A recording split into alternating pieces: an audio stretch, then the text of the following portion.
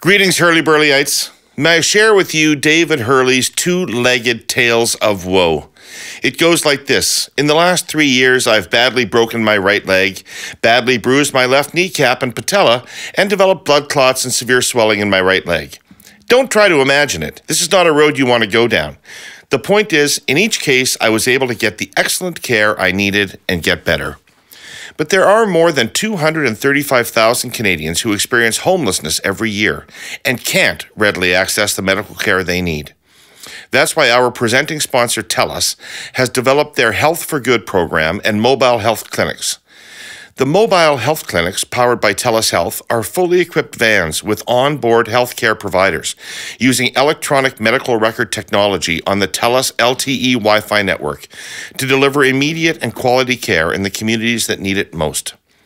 They offer routine testing, contraception, STI treatment, harm reduction services and mental health care, immunizations, counseling, and more. By the end of 2020, TELUS's mobile health clinics will be coast to coast, enabling 20,000 patient interactions per year.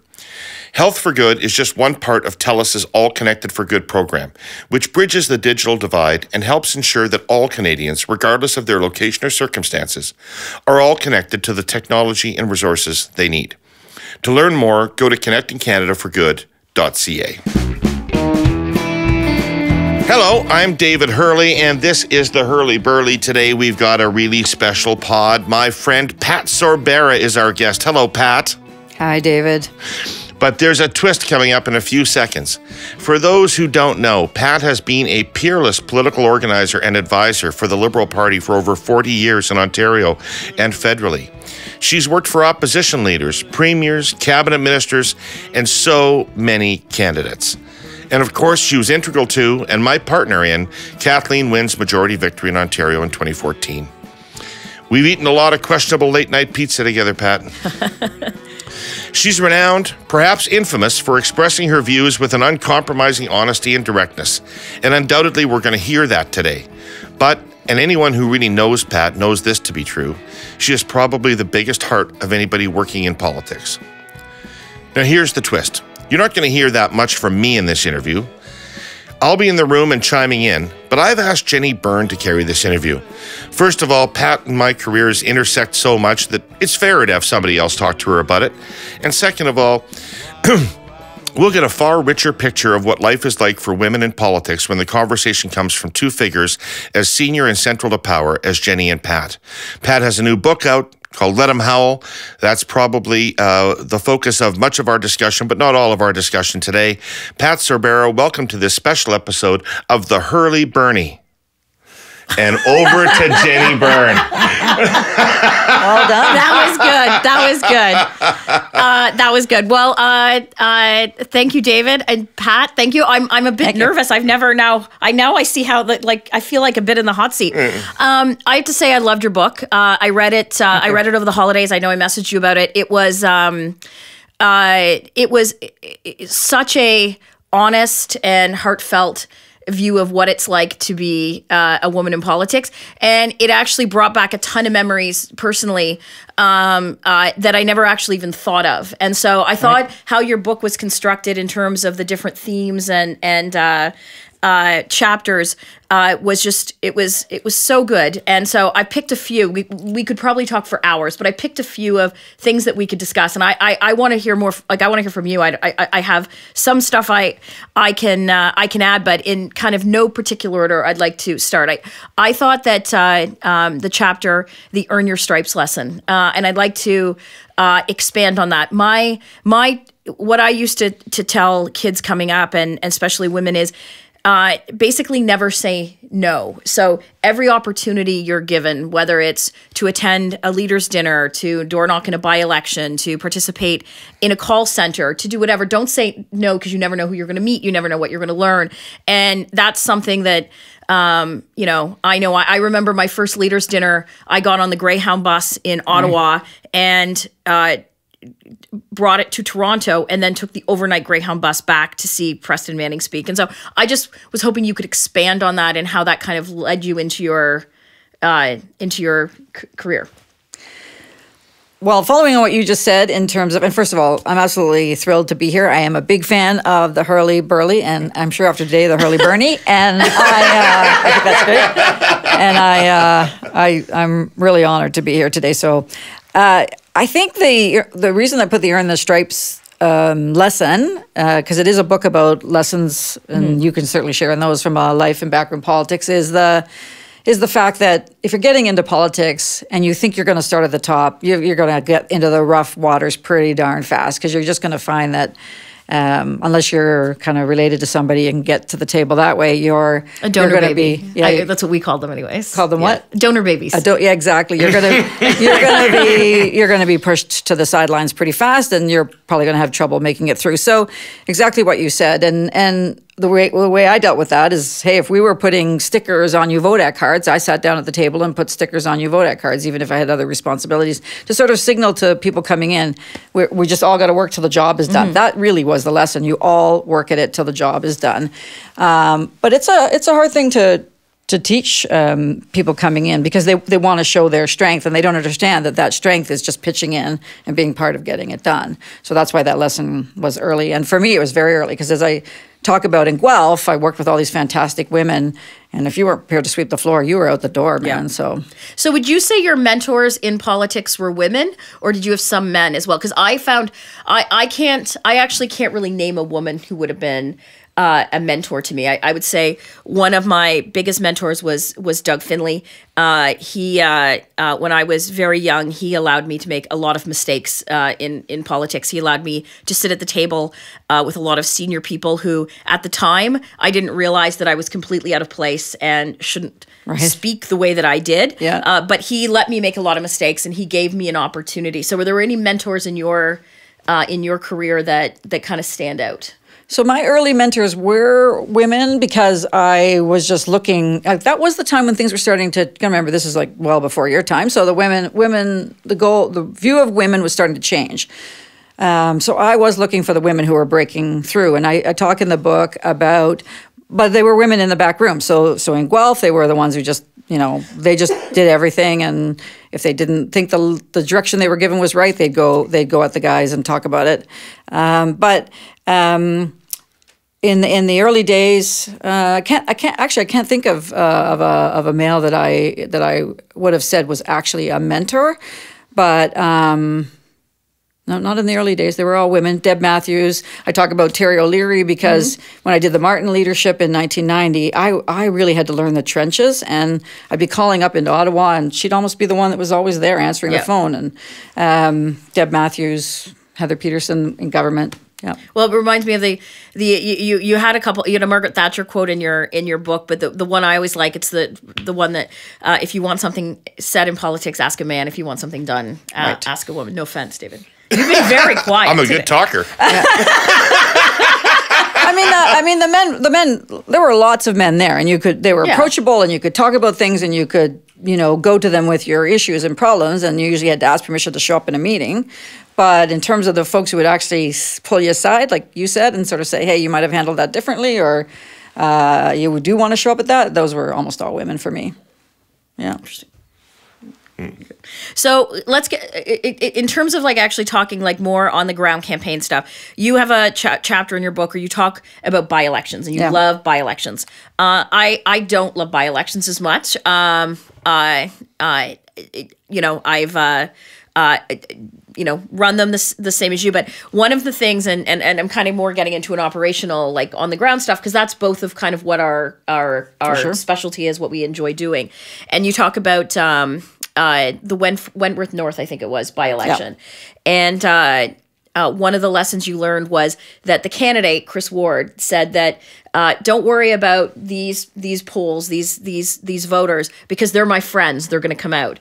And it kind of reminded me, we say go hunting where the ducks are. We had talked earlier, you say go fishing where the fish are. But what are some of the because we don't believe in long guns. Yeah, that's right. So we fish where the fish are. Yes, you want to penalize. You want to penalize law-abiding. Fishing, we're fine with. Fish to your heart's content. As long as you have a license. So what are some of the what are some of the rule, like what are some of the lessons you learned in by-elections, and just what are some of the stories, because you talk about Wentworth North, you talk about Vaughan, what are some of Christine Hart. Yeah. So I'll tell you why I love by-elections. It's because of the pressure. Like, and I know that sounds kind of weird to say, but you know, nothing focuses you more than a deadline that's not going to move. An election day is not going to move. Yep. So nothing gives you the opportunity to focus a team more than saying to them, "This is the day. We can't wait. We have to get this done now." So I like that because it allows me it works well with my leadership style, which is let's just keep going and get this done, right? So in the Chris Ward by-election, the big thing for me was my real first one after. Who's Chris Ward? So Chris Ward was a local mayor. So Eric Cunningham, who was a Liberal MPP, held the seat. He retired a little bit unexpectedly, and Chris stepped up to run for that nomination. So this was 1984. Peterson was nowhere on the scene, right? David Peterson, later became premier, was still the in transition to the more suave red tie David Peterson. Yeah, he still wore glasses. Hadn't grown his winter beard yet. No, like he didn't. He was kind of geeky, as they all said, from London. Nobody knew who he was. So we needed it to show some momentum. And by this point, Davis had also announced his retirement. So we knew that we had this big opportunity. And Guelph, you held these seats currently. Like this Wentworth North had been held by Eric Cunningham, and he had retired. So yes, it was a Liberal seat. Yeah. So there was also the pressure to hold a Liberal seat. So. And you're how old? I'm 26, maybe 27. Just transitioning from Guelph to Toronto, moving from Guelph to Queen's Park. I hadn't even actually moved yet, but I had taken the job at Queen's Park. So that was a lot of pressure on me. So I put a lot of pressure on the group. But he had a great, fantastic team Chris Ward did, who really wanted him to win. So we were full out in there, but we didn't have many resources. Like, we weren't in government, we were in opposition. So the fight was good, but the Conservatives ran Anne Sloat. And if you remember, she was the mayor of Ancaster. Tough. This is 84. This is 1984. Right. Okay, you guys. Oh yeah, all right, whatever. So we're gonna have a generational. I don't remember the mayor of Ancaster. I'm sorry to say. We're gonna have a generational issue here for sure. I normally razz David about age, but I'm not gonna say how old I was during your 1984 by-election. Exactly. So we fight. Were you even born? Yeah. Barely. God love you. No, I wasn't. No. So we fought hard, but so the thing went great, except on election day, I made a big mistake. I listened to the candidate, never listened to the candidate again. I listened to the candidate who said, "Don't worry about the 5 or 6 polls around my neighborhood. They'll all vote. They're going to be great." We had few resources, so I took that at face value and put our people elsewhere. We lost by 380 votes, and those votes were definitely in those polls. They were like every other part of the riding. So that was a massive lesson for me. And I say in the book about the media called it Bill Davis's gold watch because it was the last by-election. And as I say, my only happiness from that was that the general happened so fast that she never got to take her seat. And we took Chris Ward did win it and became a cabinet minister. You both did by-elections while you were in government. Yes. I don't know how to win by-elections when you're in government. How do you do it? Like, what's your pitch? Like, how do you get people to bother to come out when the government's not at risk, to come out in enough numbers to swarm the angry people that are always going to vote against you? We actually won a fair bit of by-elections actually in government. I know you did. So how'd you do it? Well, but it comes down to it. Like, for those by-elections, it was a lot of luck. And in some cases, it's actually on the ground organization. So there's certain by-elections like Vaughan, for example. It is the only time that going into a by-election, Fantino for us was a star candidate. He was a star candidate generally. If we had anyone else... He was a superstar. Yeah, if we had anyone else running in that by-election in 2010, other than Julian Fantino, we would not have won that seat. We won it by 1,000 votes. Do you know that she... Yes. Yeah, I totally, know. there you go. This is Pat Sorbara's last stand with Ignatieff. Yeah. So for that, it was candidate. And, Brandon Souris, for example, that was a seat that the PC party had won in 97. It was a seat we won by, I think, 20,000 votes in 2011. In 2013, we won with 389 votes. That was sheer pulling out every vote that you could possibly get.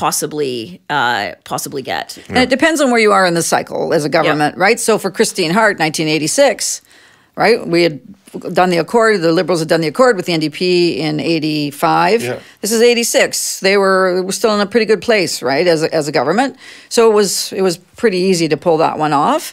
Scarborough. As it got to Scarborough, Scarborough Rouge River. Scarborough, yeah. Yeah, well, we should have held on to that one, obviously, but it was declining days, right? It was the beginning of declining days, and it was really tough. And we didn't have a star candidate. I agree with Jenni. A star candidate can make the big difference, but we didn't have that. And Fantino's the only one I've ever. Most candidates think they're stars. Fantino was genuinely the only, what I would call an actual star candidate. I mean, the only way I partly argue the only way we held on to Sudbury, and I said it first in this podcast, was Glenn Thibault, right? He was deeply loved in Sudbury, and he was able to push through all the craziness to win it.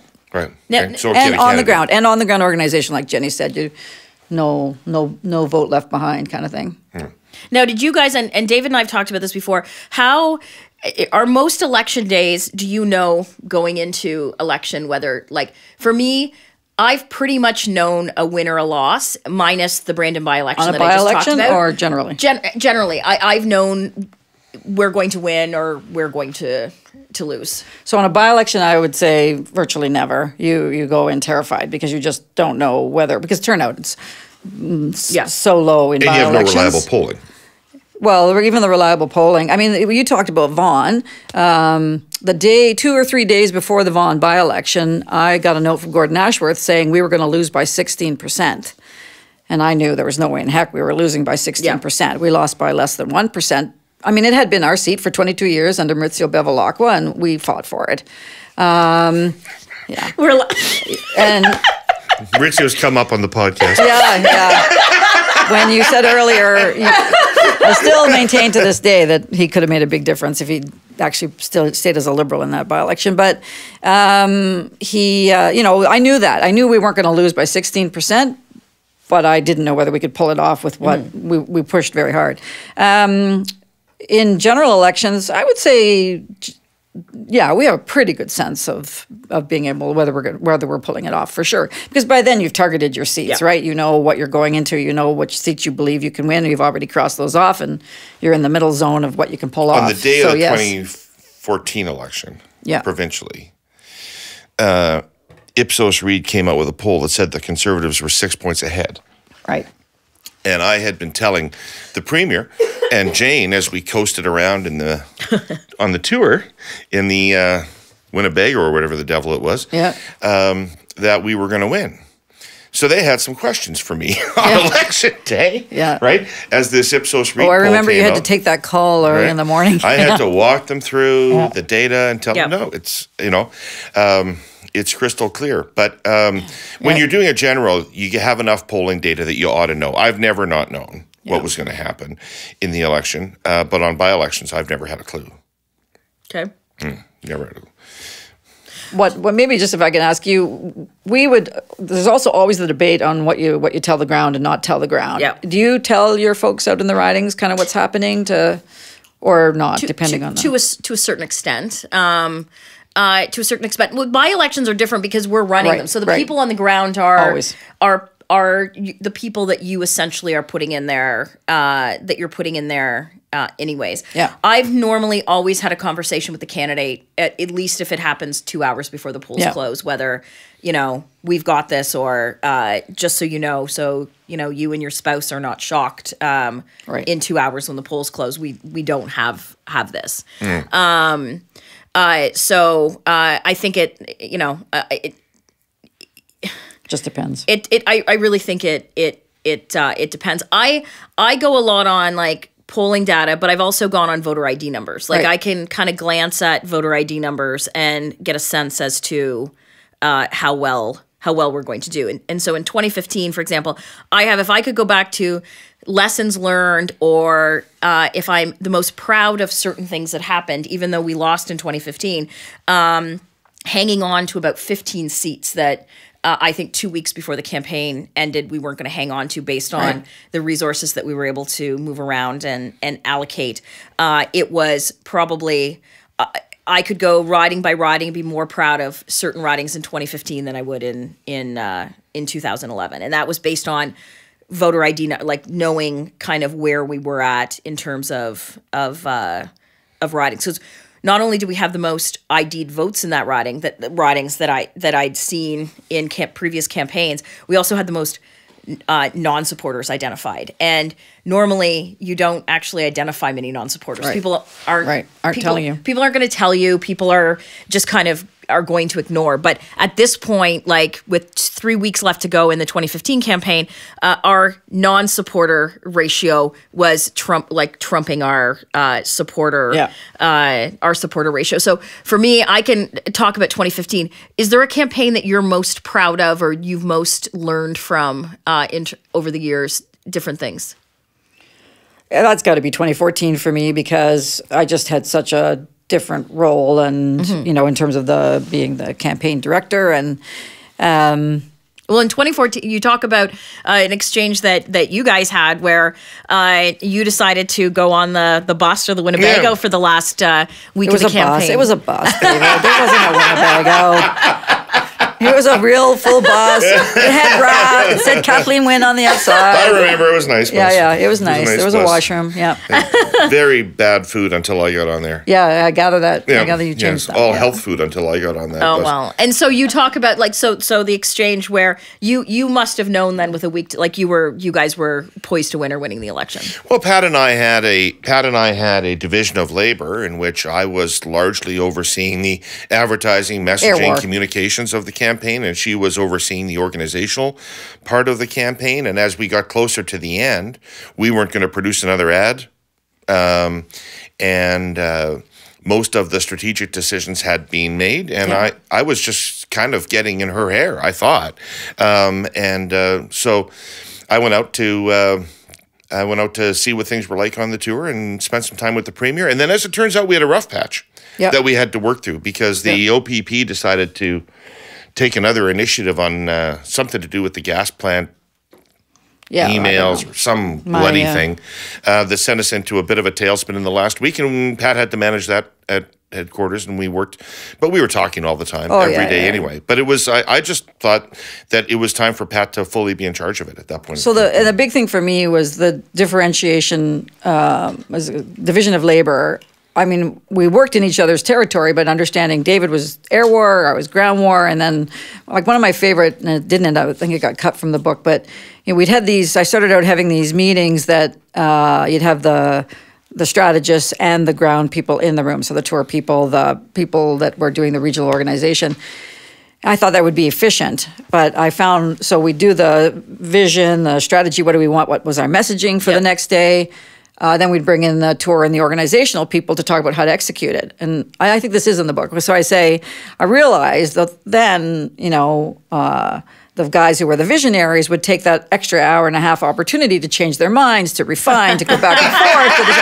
And so finally I just said to David, that's it. I have to divide these meetings because you guys have to decide and then we have to execute. You can't use it, you know, go back and forth and back and forth. And there were some who just couldn't let go. So that was like an early learning moment for me at that level of execution, which I had not done before. And it's really like seeing it and then acting on it.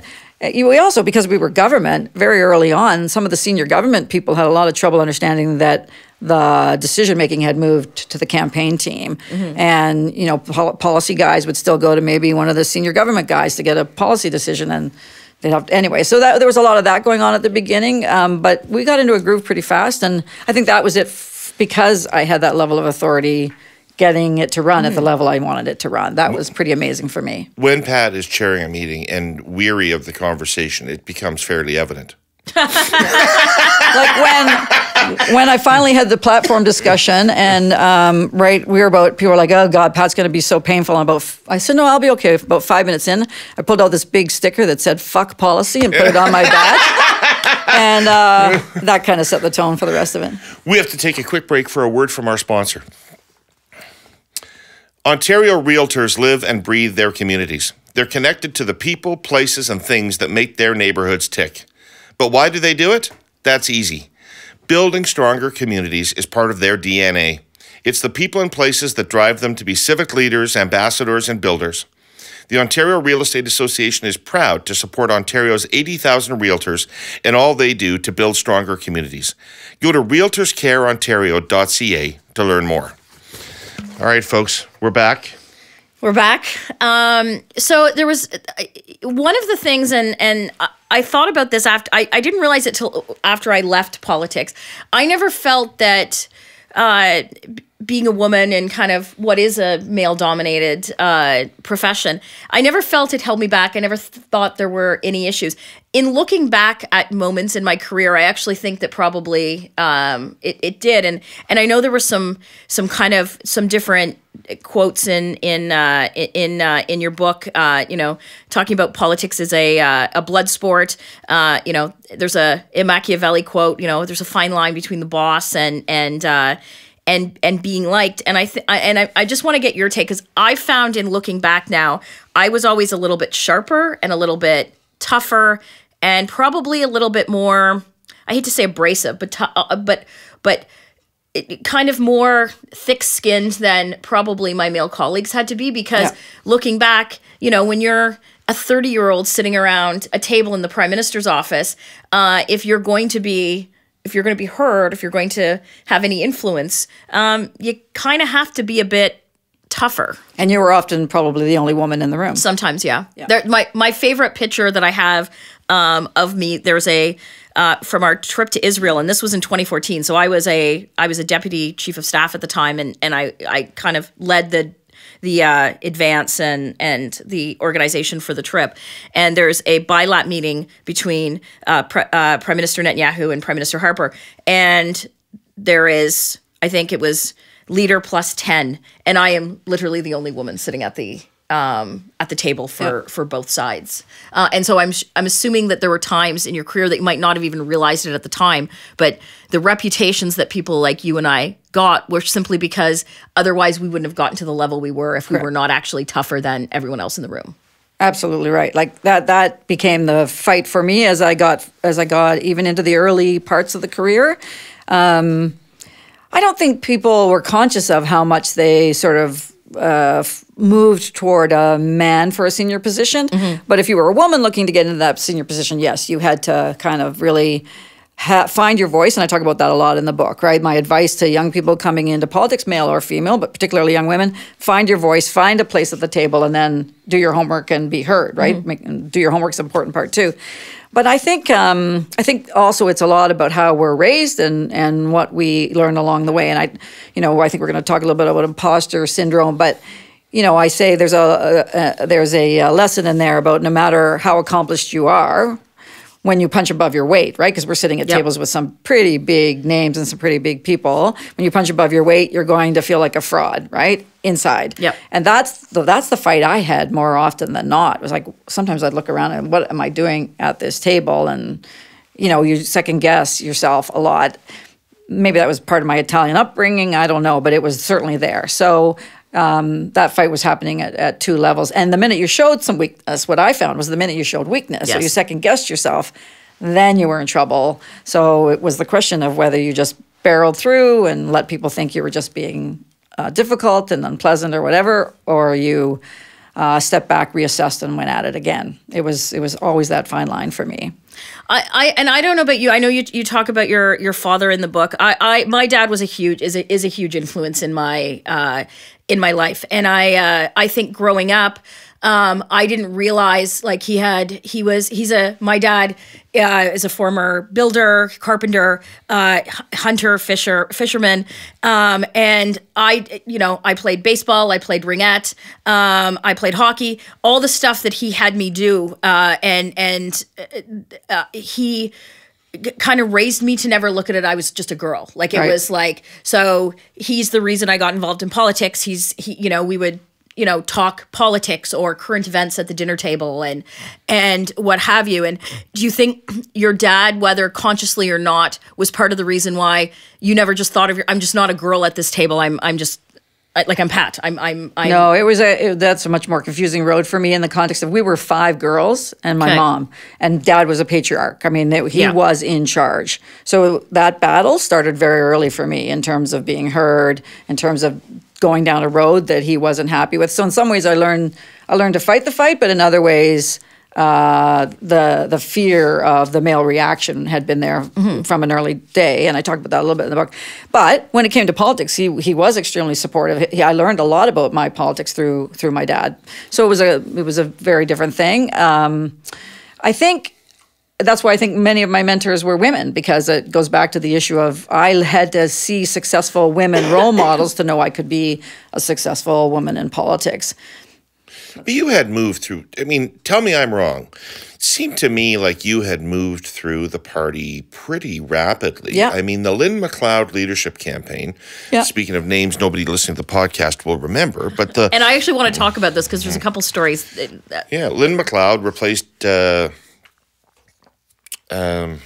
David Peterson as the leader of the Liberal Party, and you effectively ran her campaign for leader, and she wouldn't have been a front runner coming out of the gate, so that was an impressive campaign to have won. But you were pretty young to be running a leadership campaign. Right? I was in my 30s doing my MBA, but let's be clear, I ran at the organizational level.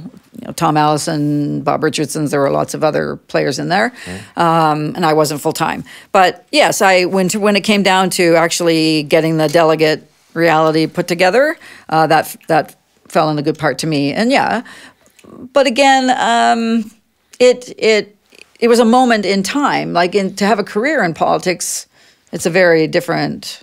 And actually, I left after that, went into the private sector, and didn't come back into politics for a little while. So. But young, yes, for sure. And that was part of it too. The youth, as a young person fighing through to get that level of responsibility. How did you get that? Did you create it for yourself, or did somebody come and ask you to do that job? I had been asked to be more involved, but as I said, I'd gone to Queen's to do my MBA, so I wasn't around. And as I tell the story in the book about only after Elson came into the race, and I kind of got challenged to make sure this woman, the first woman, could become the leader of a party in Ontario. That challenge called to me, as well as the suggestion that she should be shunted aside for a male coming in at the last minute. So, I mean, it always called to me. There was never any doubt about that. But no, I kind of inserted myself at that moment and just kind of took over. I talk a lot in Let Em Howl about if you show a willingness to take on responsibility, if you do put your hand up, if you do take on every job or be part of every job, then people recognize that and hand you more and more and more of it. That's natural, I think. Well, we've probably all seen it. There are people that want to be part of campaigns that we've run, and what they want to do is, how many times have you gotten a phone call from someone going, I'm a senior campaign strategist that specializes in strategy and communications, and that's okay, but what are you actually going to do? So if people are willing to actually take on roles and responsibilities, if you're willing to be accountable for something, you're going to end up getting the job, because otherwise campaigns are littered with senior strategists that have no ultimate responsibility. So how many jobs did you do, the two of you, without the title? Where somebody else had the title and you did the job? More than I've had the title. Okay. Oh, me too. And it never, I'll be honest, it never bothered me. I don't look back and think that it was, I have any regrets, or I would go back. There is nothing I would have done different back then, where I was doing the job and didn't have the title. And for me, it was, and I think you're the same. You have an ability to bring focus to a team, right? What are the priorities every day? What's the focus? What do we have to get done? And that's I find in any part of the world, that's not a common reality. So in politics, and people just naturally then lead toward you. So whether you have the title or not, they look to you for that leadership because you can provide it. So it's the ability to make a decision, because that's how many it's how many times we all sit around the table and we go through the same topics. You've got to be able to make a decision, and whether it's right or wrong, you have to be able to stand by stand by the decision. Like throwing the senior strategist out of the meeting for the second half. That was an important That is decision to be made. Yeah. Do you find it? I have a very we talk about recruiting women to politics, and I love to see more women in politics, especially in the public level, because I don't consider myself at the public level. I talk to the media now, which I never did before. But me too. Do you find it's hard to actually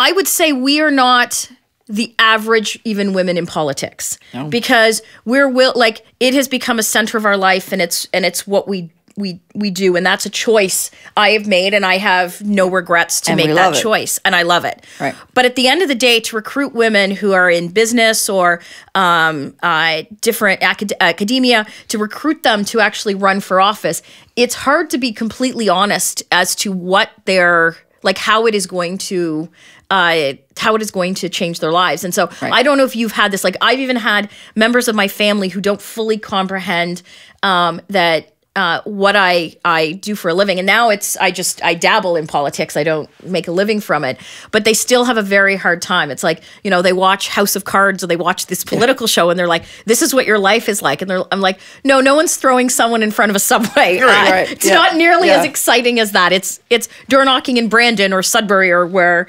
have you. Have you found it challenging to recruit over your career, to recruit women? I'm thinking less in the back rooms, but more in the front rooms, to be able, because it is a blood sport, as you say in the book. I think it's not only recruiting them, but retaining, getting them to stay, because so many women tend to leave after 1 or 2 elections because of the reality is not at all what we sell it as. I think women are really interested in politics because they know it's a place where you can make change. What they don't understand about politics is then just how much of a blood sport, as we say that it is, or how difficult it can become.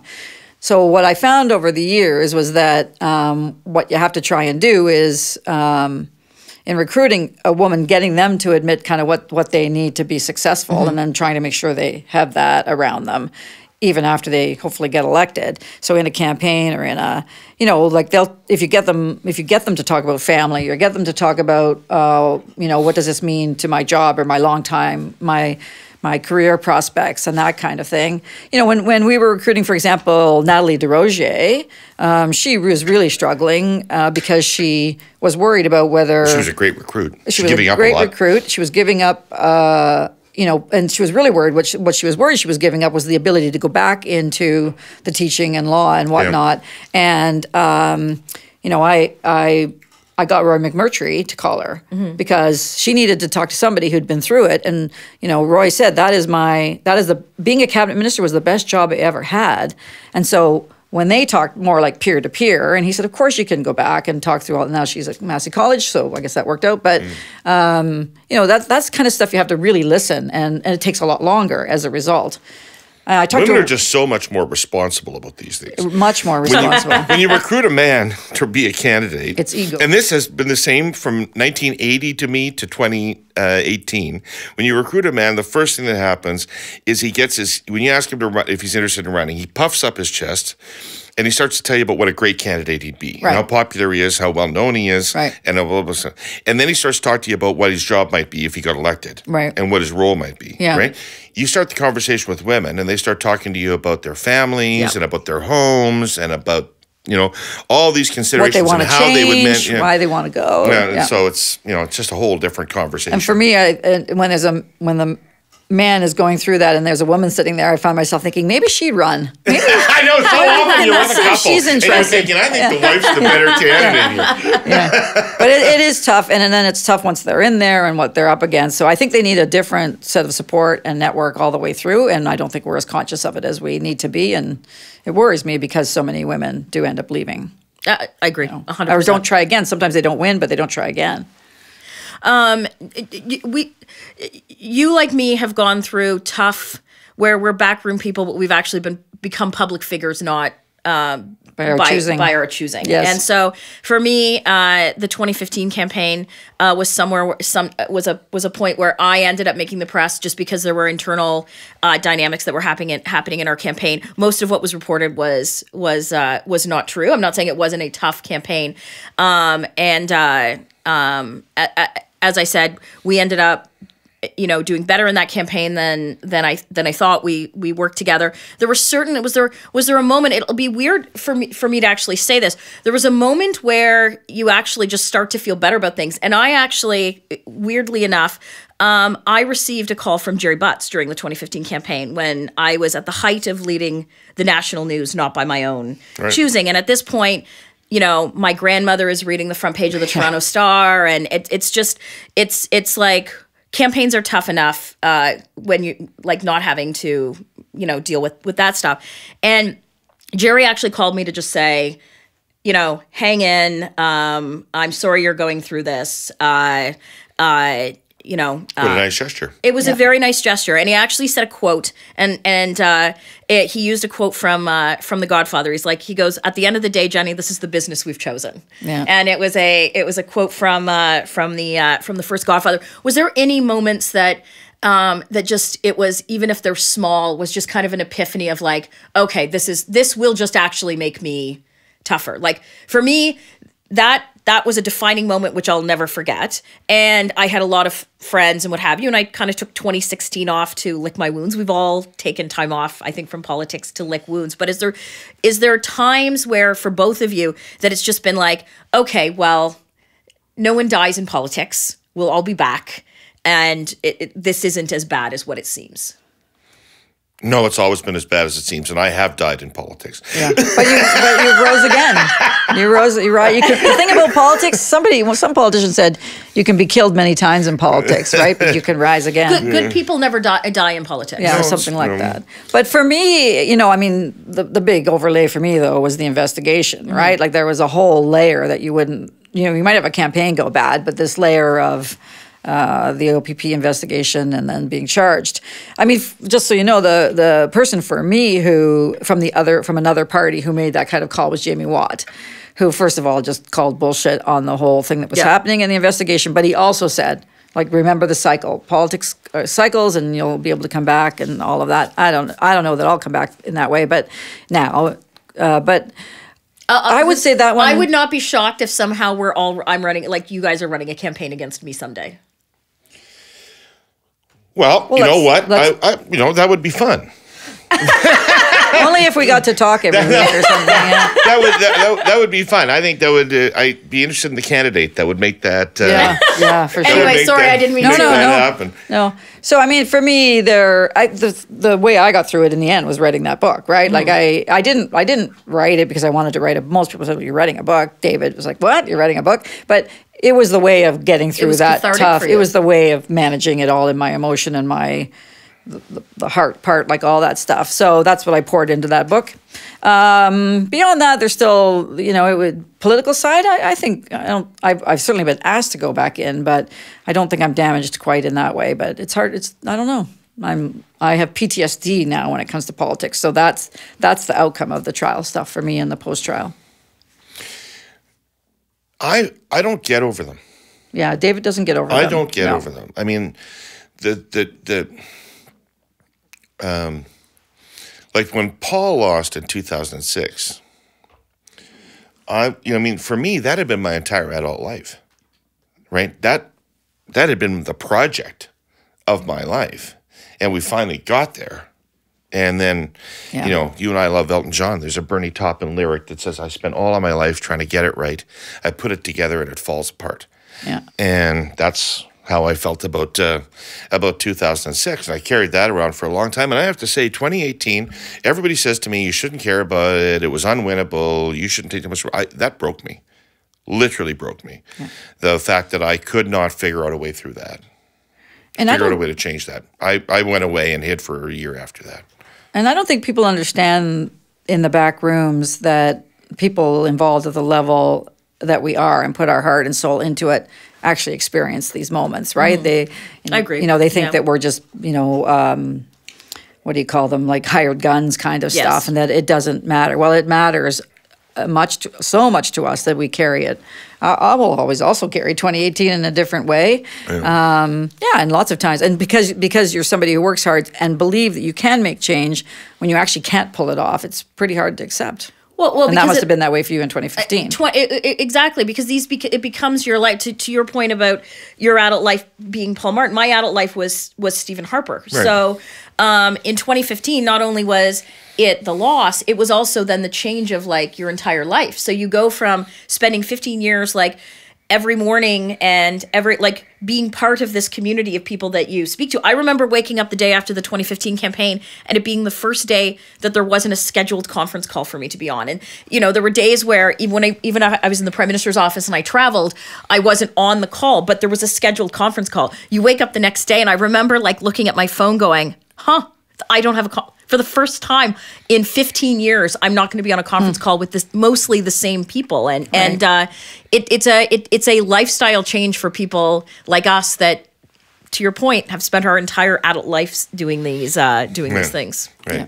And then how quickly you fall off the radar screen completely, right? So Yeah, the day of that's right. every day up to the election, you have more emails than you have any chance to Yes. look at. Right. Right. The day after the election, you have a lot of condolence emails from people. Yes. The day after the election, you have no emails. I found myself.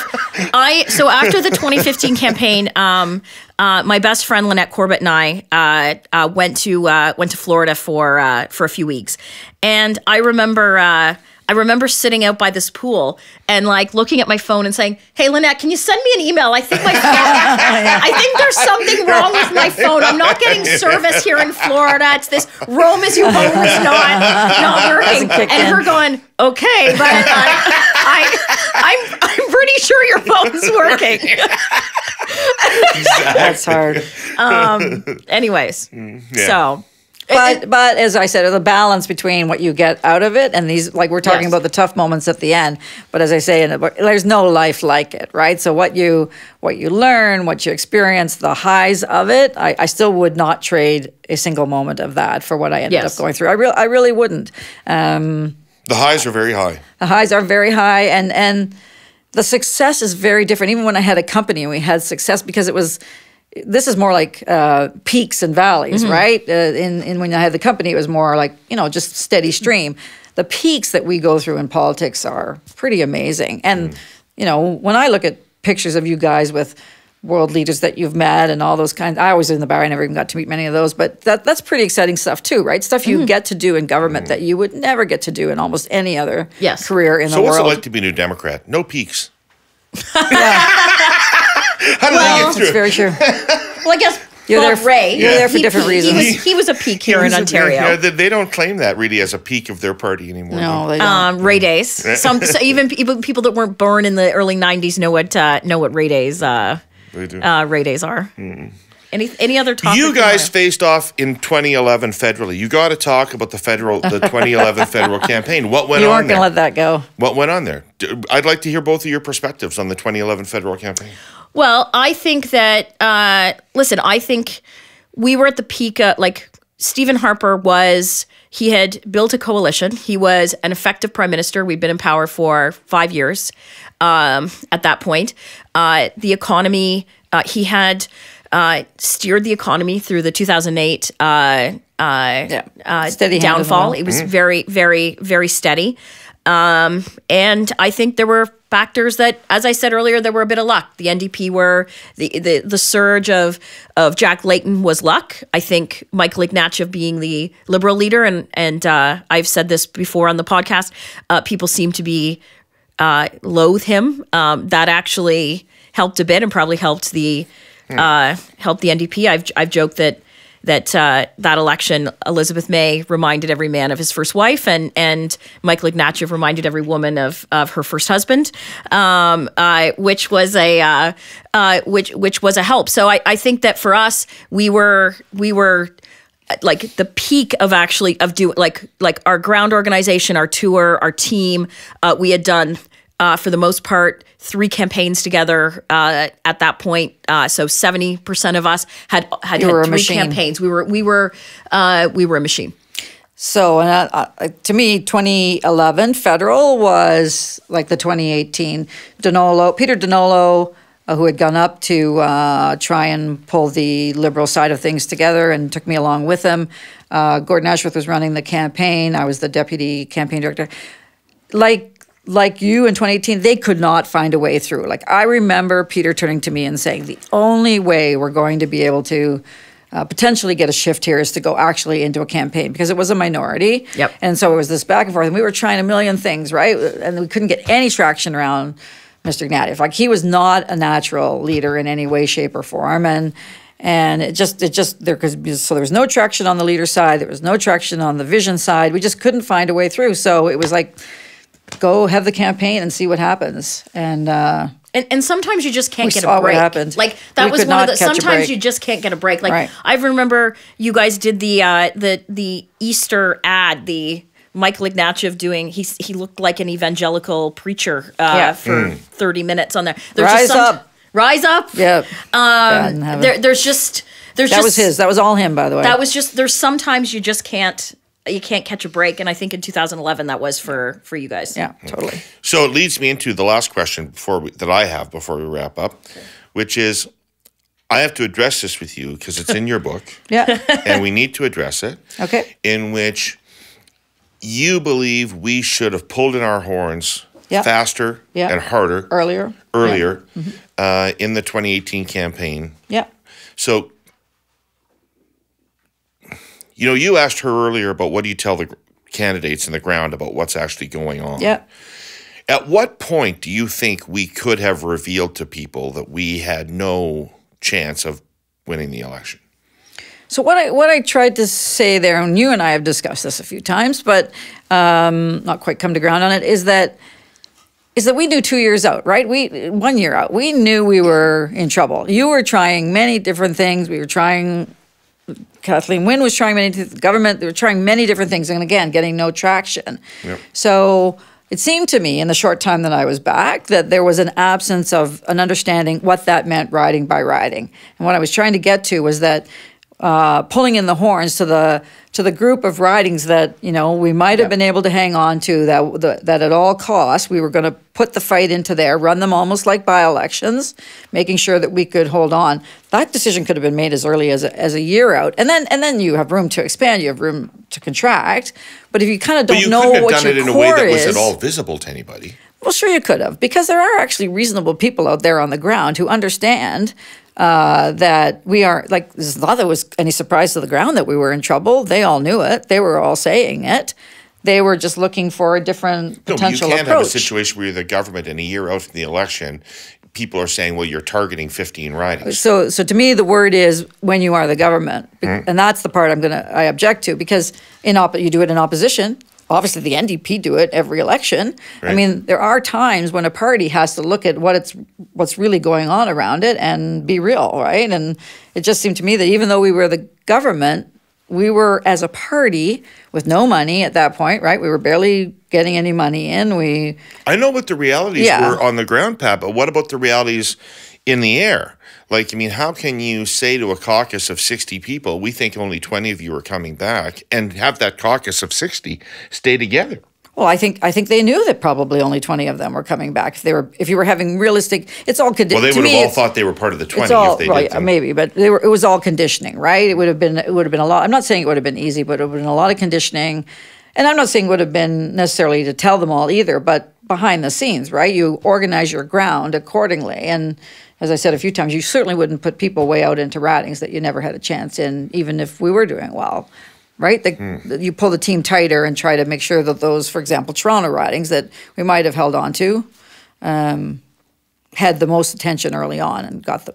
That's all I was trying to get to. And then with the back and forth about whether you've had to pull back. You had to pull back a bit in 2015. Oh, right? 2015, from the start of the campaign, August 3rd, I think it was, August 2nd, to the end of the campaign, what we would call our target list was like 100% different. Like, we were putting resources into ridings that, we had healthily won in, like, we called them the class of 2004. And so we had we just had no we had no choice. Like Right. there was, by that point we knew we weren't winning. It was a matter, like as I said, it was a matter of whether we ended up winning 99, whether it was going to be 80 or whether it was going to be 99. Right. And left a solid base behind. So I'm not saying that was an easy decision at all. I just think even in terms of being able to organize people accordingly, and I do think that the ground people would have been more accepting of it. Aside maybe from caucus, I felt right? a real obligation. Was to give them as much hope as possible. I felt a real obligation to keep the enterprise in the air all the way to the red. Right. And to do that, I felt I never lied to the caucus about what the situation was, but I always tried to show them a path, to make them believe there was a path forward. Yes. Right?